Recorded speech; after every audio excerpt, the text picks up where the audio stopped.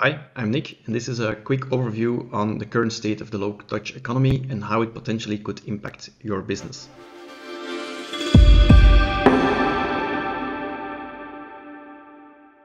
A lot of content here to explain, so let me just dive in.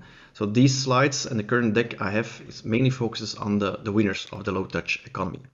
When we talk about winners, we refer to those companies that are actually quite successful already today, meaning they expect even to grow in 2020. Most companies today are under pressure due to the shakeup in the overall economy. But some companies are winning today. They have the right products to sell today due to the shift in demand.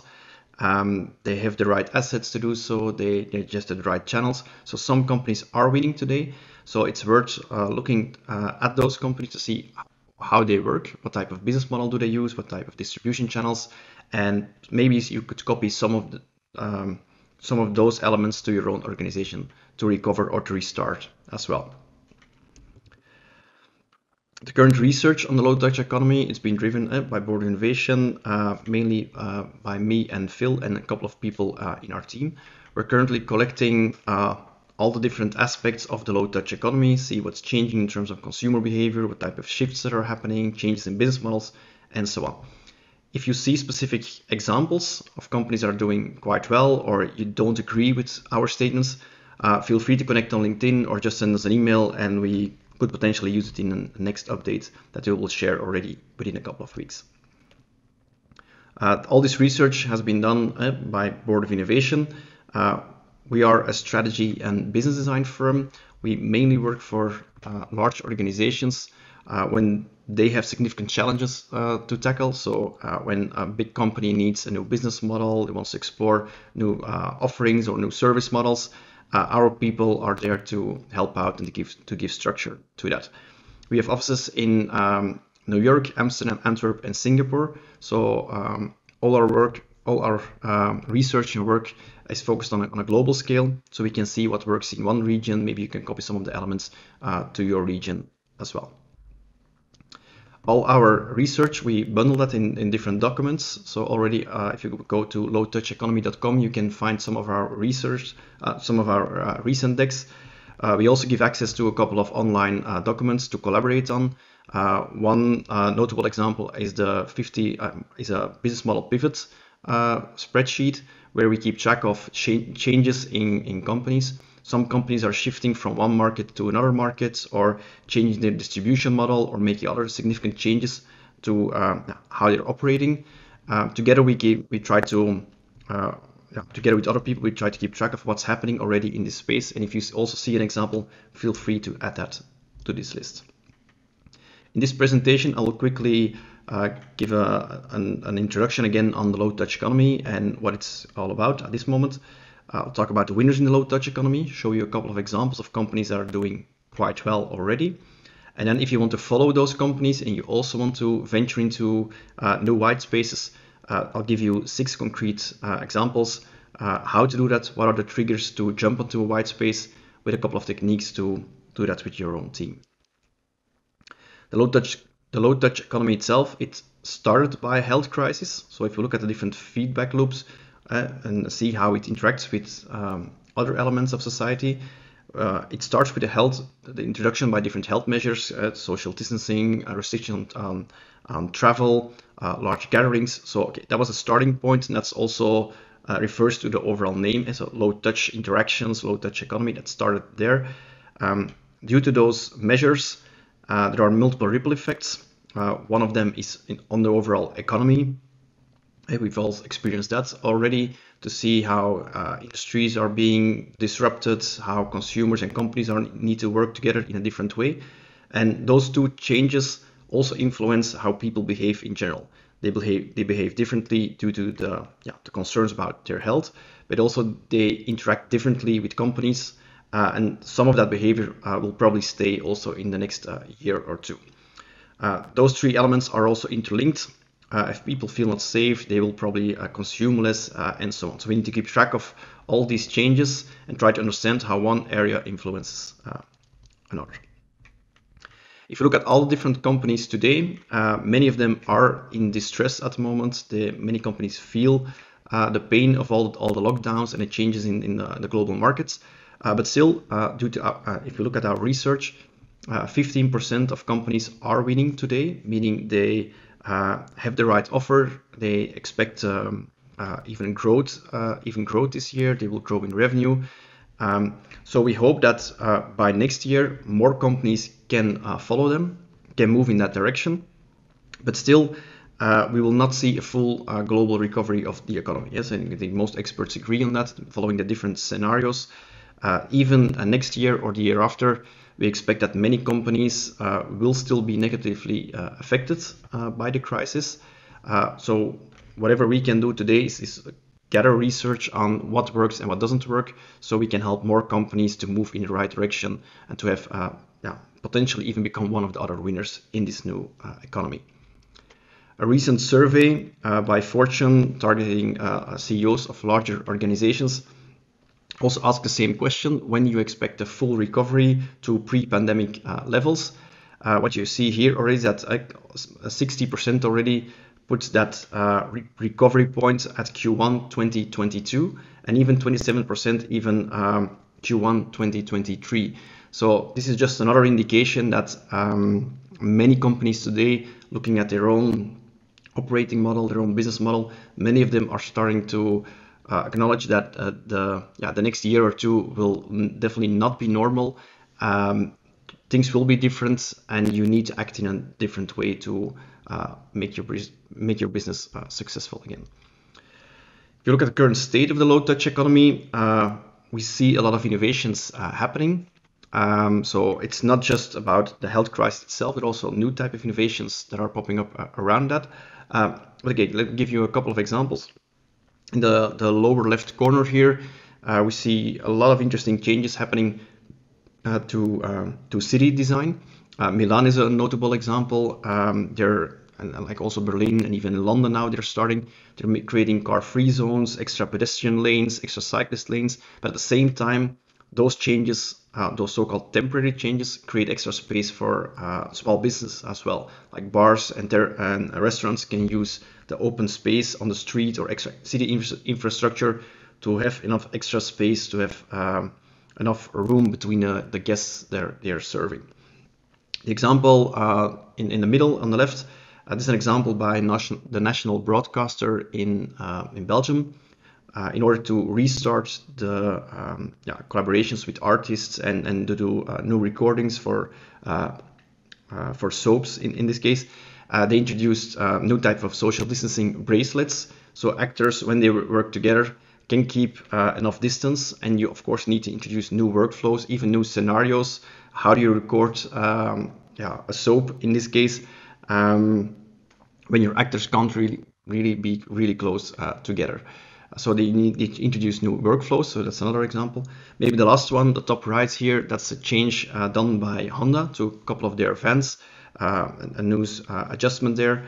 This is focused on vehicles that need to drive around with passengers, whether it's an ambulance or a taxi, but you want to keep the driver safe in this case. So what they do, they overpressurize the front cabin, so there's no airflow coming from the back to the front. So wherever you're driving around, you keep the driver safe. So those are multiple changes, and there are others here in our report, but it shows that companies are adapting to the new environment. There are new type of innovations popping up, and some of those innovations are also linked with new type of business models and new ways to interact with your clients. It's interesting to see what will stay. Some of them are purely linked to managing the health crisis today. Those are less interesting to us because probably many of the things are just temporary. But assuming that a significant part of the economy will be altered or will need to adjust in the next year or two, we'll need to look at those changes that are a little bit more permanent and that are not just here for a couple of weeks. You see also these type of examples. Of course, we like the creativity and see that many agencies and entrepreneurs are creating new type of concepts or a specific type of products. But okay, these type of examples, they make great headlines and it's great for newspapers, but we don't expect that these type of things will become mainstream at some point. So it's nice. You'll see those examples, but let's focus on maybe sometimes a little bit more boring changes in the back end of supply chain, but those might have a more significant impact on society than very creative concepts that you now see these days. So let's talk about the winners of the low touch economy and what's happening there. Like I said, there's only a small group of winners today. So those are the front runners in this society. And you as a company, you want to follow them. So even if you can't join the group, the green group here already, you definitely want to move in that direction and want to take the right steps to get closer to that cluster of successful companies. In order to do so, we need to understand what are the different elements that my company needs to change in order to get closer to that group of winners. So we looked at the different characteristics of organizations and looked at which areas are most affected due to the different measures or to the different ripple effects in the economy. So of course, employee interactions, client interactions, and all type of physical interactions. Also, if people need to work together in close indoor spaces or the same rooms, that of course is relevant. All the different ways of gatherings in groups, or if you need to work together with vulnerable groups, and like elderly people, you need to take care of that. There are all sorts of travel restrictions in place. Some of them will stay or will hinder the current way of working. And due to the changes in the back end of our society, the supply chains and so on are disrupted or are challenged. Companies feel that or realize that many of their supply chains were too vulnerable to disruptions. So there will be some changes in that area as well. And there are a lot of changes happening in overall demand. So people are re-evaluating which products or services they actually need today and are shifting demand to new type of categories. Some of them is just linked to the current health crisis, but some changes will definitely be here to stay. So we need to look at those as well. If we look at some of the winners in this new economy, and a couple of examples here, Peloton is, I think, a very good example on how it links with those characteristics.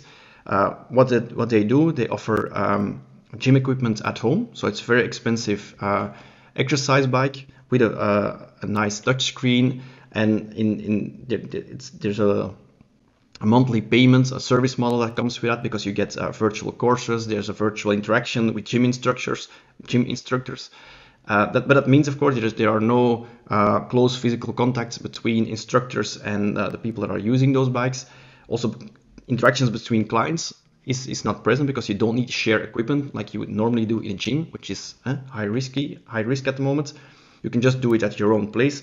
There are more of those characteristics, but you'll see that a company like this is in the perfect position to grow in the current economy. So Peloton, definitely a good example to keep an eye on. In another part of our society, there's an example by Panera Bread. This is a restaurant chain in the US and partially in Canada. They sell healthy food and pastries in restaurants, and they already had a reasonable e-commerce business as well. Of course, they also had to change, so they were very quick to make modifications to their current operating model, introduced multiple health checks for employees, temperature checks, introduced new client interactions. One notable example here is contactless 1-hour deliveries together with a couple of partners. They, of course, had to redesign part of their restaurants to make them more safe. And what's also interesting here is that they are able to tap into a growing need in the market because due to the health crisis, a large part of clients and consumers realized they need to take care of their personal health. So eating healthy is part of that. They are in the right position because they already offer healthy food and they even extended their product portfolio, introducing a couple of extra healthy products to their list. So again, another example to keep an eye on. There are other changes happening in society. So if we focus on maybe the supply chain disruptions, in certain regions, there is currently some pressure on the supply chain of meat production for multiple reasons, but there are some concerns if there is enough meat production to follow the actual demand in the market. If you're a company like this, so like this is Beyond Meat, they offer a meat replacement, a plant-based alternative for meat. So this also could be a company that's in the right position now to grow and to grab this opportunity, because if they already have the right distribution channels, They offer an alternative for a product that is under pressure, at least the supply chain is under pressure. They're quite young, or it's not a company of 50 years old, so it's a relatively new organization. But if they manage to organize themselves in the next few months, they could actually gain significant market share. So they could become one of those winners as well. So also those type of companies are included in that list. It's not just only digital players. There are definitely a lot of other companies doing great stuff these days. If you want to do this exercise for yourself, on our website, we have a scorecard where you can look at all the different characteristics, have a discussion with your team, look at the different elements, see which of those elements are influenced and whether or not, if you're aligned on the severity of that. And depending on the different scenarios that you put forward, you can see, okay, should we even accelerate, make more significant changes that you're currently applying. Feel free to use that PDF. You can just download that on our website. It might be a good starting point to have another discussion with your team. So if you look at the companies that are doing worse today, that are more struggling, we need to understand, okay, why are they struggling? What are the biggest problems to tackle? Here there are two big categories. The first category focuses on the first category of problems, focuses on the access to clients. There's a big problem where there's basically a broken relationship between a client and a company. You can't access them, you can't sell to them. It's very difficult to communicate directly to some clients. So there's a disconnect between those two. Another problem, I will come back to that in a moment, but drop in demand. So if people have different priorities, different needs, and they don't need your product at this moment, of course, that's also an issue. Some companies even have those two things going on at the same time, on top of other problems with the health crisis. So depending on where you are, you could be in these type of categories. If you look at how do you manage relationship with your clients, what can you do to improve that?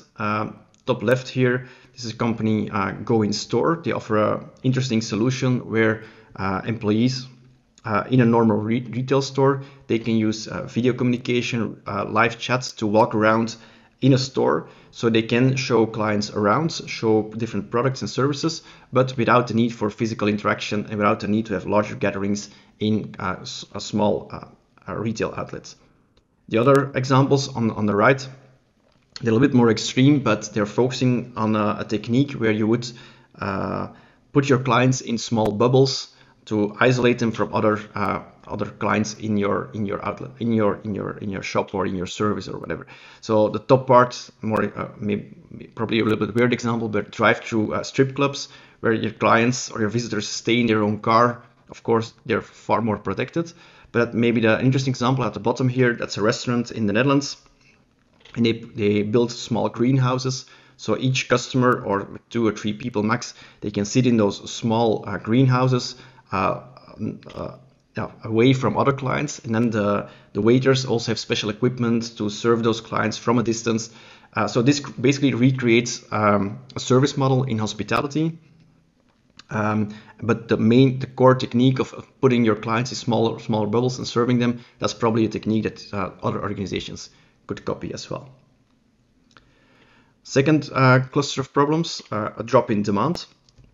So short-term versus long-term, we need to understand, okay, how does it affect me? A good starting point or a good technique to reevaluate your options is the job to be done framework.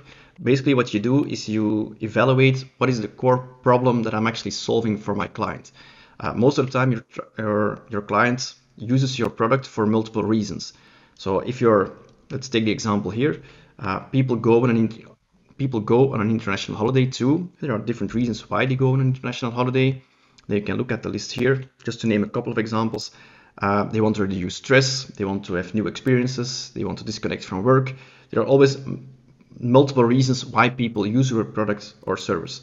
So if you're today in the travel business and your current model doesn't work anymore, you could, as a first start, you could start from this list, look at the different reasons why people use your product, and then see if you can actually keep your client base but solve new problems or new needs for them. Maybe reprioritize what is the main problem that you're solving for them.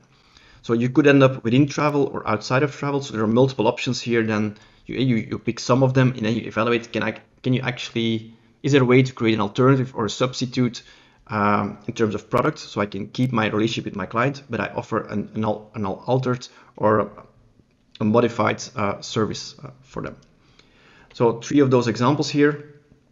There was a company on the left here, Project Passport. What normally they would take their clients to a resort or to maybe to Bali or somewhere, a very relaxing environment to reduce stress. There are courses, locally workshops, so people go to work together with them to feel relaxed and to meditate and so on. That way of working doesn't work anymore, so they switched to a virtual model with online courses and classes, offering relaxing music. So they basically built a new digital experience, so they could still connect with their clients and you could still serve them, but then in a different way, still focusing on the score aspect to reduce stress. And that's basically an alternative solution that they built in a couple of weeks. The other example here in the middle, again, focusing on convenience or wanting to be served, they offer Home Sweet Home. They offer a hotel experience, but at your home. So they take parts of the hotel experience, like you have a concierge service, there are concerts happening, but then virtually in this way, you get food delivered. So they take some of those aspects that are normally linked to a hotel, but then bring that to your home so you can experience a similar entertainment or relaxing experience, so you will be served at home. The last example, to disconnect from work. That's another reason why people maybe go on a holiday. Here you end up in very different type of categories. There's a whole gaming scene or other type of entertainment products that are substitutes for those type of products. To disconnect from work, the example here, Animal Crossing, it's one of the big winners currently. Many people, definitely a lot of adults, are also on this platform where they just build small islands and visit each other. There's a lot of social interaction, but people use that product, like this game, to disconnect from work. That's basically an alternative also for some travel solutions as well. So it's up to you to decide what are my core needs of my clients, how are they shifting, and can you offer some kind of substitute as well.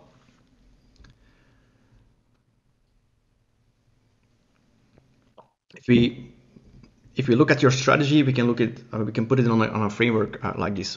So on the bottom left here, you keep your existing client base and you keep your core product, but maybe you need to tweak just that a little bit. You maybe need to rethink your distribution channel, or maybe your production technique needs to evolve. But you can do a lot of core innovations just in the middle here. So you would innovate in the core of your organization. For many organizations, this is not enough today. They need to be a little bit more ambitious, or they're forced to jump into other areas as well. So then here are a couple of options. You can keep your offering, so your product and service, but try to find a new market for them. So switching maybe from a B2B model to a B2C model. Or you keep your client base, you keep your relationship that you have with your existing clients, but then try to find solutions for other problems they might have. That's another way to approach that. But if you would if those adjacent innovations are not enough, you might need to jump to a completely new white space. And that's the area in the top right corner where you end up with a potential new client base and a new type of product you're offering them. Maybe even your business model needs to be fully redesigned. But okay, where do you start? Where do you find those innovations? What are the triggers to end up in that corner? So I'll give you a couple of examples in a moment. We can already learn from other organizations, and that's part of that list that I also refer to in my introduction. Just take one example here. At the top here, there's a company, Emmy Controls. Emmy Controls, what they normally did, they had a business line focused on snow cannons linked to ski resorts. If you're in that business, you could assume that the next year ski resorts will not be as successful as normally, so there's less demand, and at the same time they saw an opportunity to modify their products and to modify their snow cannons to be used as to disinfect large open spaces, indoor or outdoor. But then you can, let's say you have a production facility or a event ongoing, then you can use their tools now to disinfect those areas. So you make a switch to a new type of market. There are more of these examples. Feel free to go to that website and see more of those cases to get some inspiration. The current examples, or many on those lists, as you will see, will be rather small organizations, so not the Fortune 500 type of companies, not the big brands, because typically it takes a little bit longer for those companies to roll out those innovations and those changes. But we see the first companies popping up now that are actually also following in that direction. One of the latest examples here is PepsiCo. PepsiCo, normally they would sell their products through retailers and groceries. And now what they did is they built two new websites, snacks.com, pantryshop.com, and now they're selling straight to the customer, so direct to the end client. This is of course challenging, not just from a digital point of view. Building that website in itself is not really hard, but it creates tension in their value chain, because they're normally building partnerships together with retailers and groceries. But of course, if they're avoiding or circumventing the middleman, this creates new tension or maybe potentially some leverage in this value chain. So it will be interesting to follow how this will play out. Like I said, building the website itself is probably not hard, but managing the supply chain in the back end, managing all the internal politics, that takes some time. But still, PepsiCo managed to get this live in less than 30 days. So it's an interesting example to follow. More of those we track more of those large companies that are making those changes, and we're already preparing a new report, a new document, focusing more on those type of innovations by larger brands. The last part of our presentation, here I'll quickly highlight a couple of triggers to find those white spaces. So if you need to jump to potential new open area, a new business model, where do you start? Where do you get your inspiration from? We recommend to look at 6 different triggers. So you normally can use those triggers to find inspiration for your next innovation. But in the low-touch economy, not all of those triggers are as important or as impactful. From those 6, like industry shifts, new regulation, consumer shifts, societal changes, new resources, and new technology, the most dominant ones today are industry shifts and changes in consumer behavior. Due to the lockdowns and different restrictions, people are behaving differently, and some of that behavior will become habits, or people get used to the new type of interacting with companies, and we assume that some of that behavior will stay. So that's a strong driver. And at the same time, if looking at changes in supply chains, new market entrants, so there's a lot of stuff happening in terms of industry shifts. Also, that's very critical and will have a significant impact on many other organizations. If you look at the bottom corner here, new technology, the crisis itself didn't trigger or didn't change the potential of a lot of new technologies. So of course, technology will be used to create new innovations, but currently it's not the leading force of innovation for this specific scenario or this specific crisis. So we map out all those areas, and then we spot new opportunities, what's happening in each environment. In this deck and also in our research, we show you a couple of examples. So also in this video, I can highlight maybe a couple of them. So if we look at consumer behavior, and if you track consumer behavior and what's happening there, often you can build then B2B tools to help companies that are trying to tap into that new type of behavior. But let me give a concrete example. So if you look at the trigger here, there are new expectations towards social distancing eating. People need to keep distance when going to restaurants, or even on if you work together with, let's say on a factory floor or something. In general, how people interact with each other will be, you need to be redesigned. But sticking to the example of hospitality in restaurants, so a restaurant owner need to rethink how they will do business.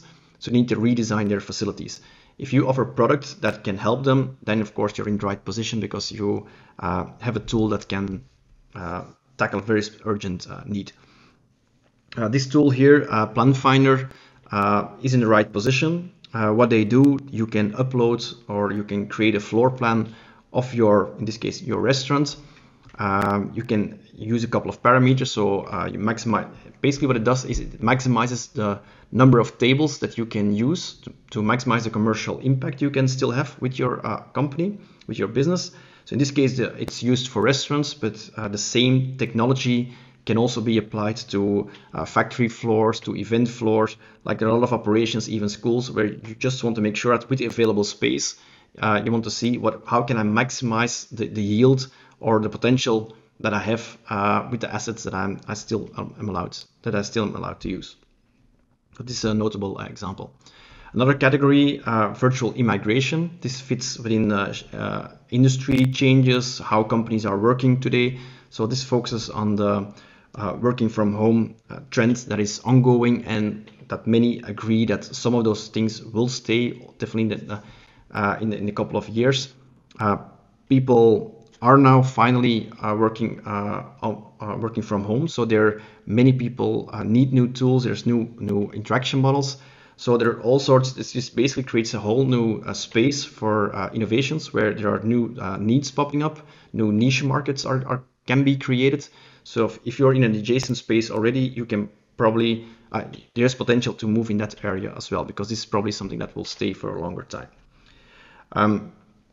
Virtual immigration, meaning there are potentially members from outside of an organization that can suddenly join a virtual team, because normally the team works together in a closed environment, the same office. But if everybody works remotely, this creates an opportunity that also people from abroad or far away could potentially join those teams, because many of the hurdles of you have to be there in the office, those hurdles are being taken away. It creates a new interaction model to work with people abroad as locally as well.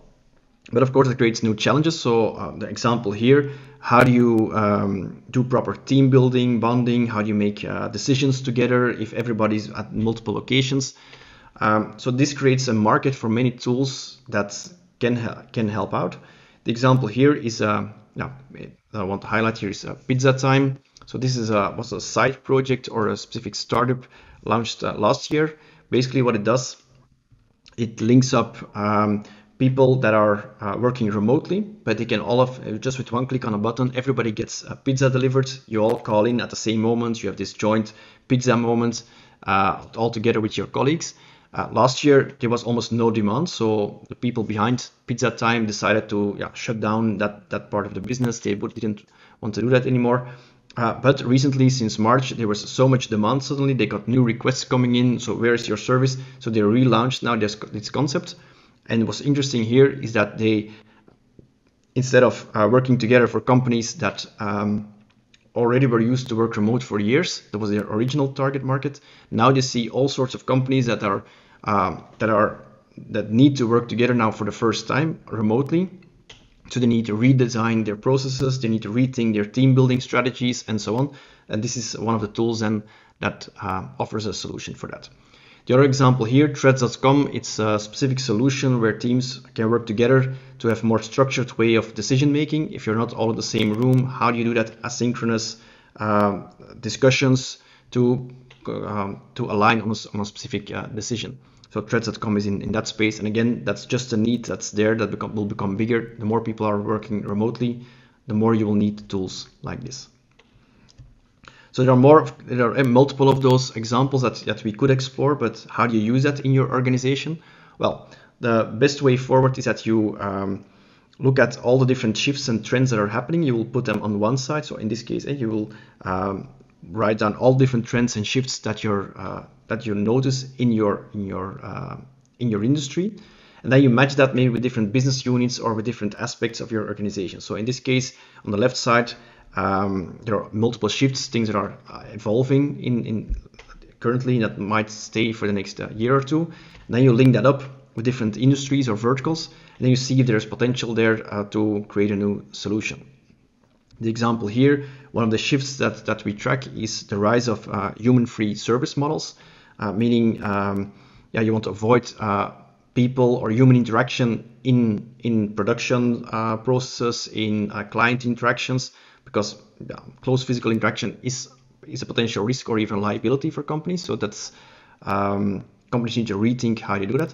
But if you match that then with an industry like construction business, you see there's an opportunity for the full redesign of how the process of building buildings.